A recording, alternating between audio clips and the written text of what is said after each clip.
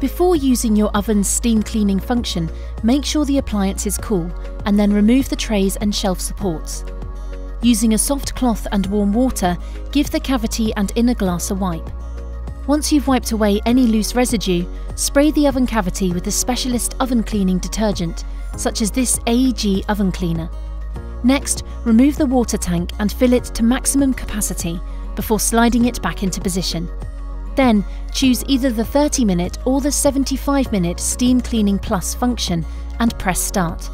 Once the first part of the cycle is complete, an alarm will sound. Press OK to silence the alarm.